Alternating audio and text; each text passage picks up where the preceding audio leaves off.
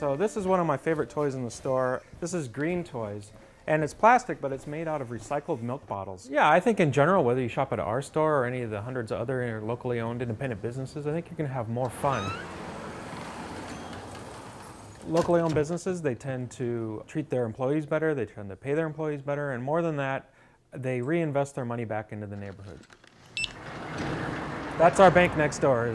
Yeah, it's right next door. We recently purchased our building, and we saw firsthand how important it is to have a locally owned bank that's going to help neighborhood businesses to grow, because I don't think the big national banks are interested in doing that. I think also there are a lot of dynamics changing so that we're not in a disadvantage against Amazon, who doesn't charge sales tax for things that Minnesota requires sales tax to be charged on, and that's something that we do. There are some unfair disadvantages like that that are built into our current economy that we'd like to see evened out a little bit.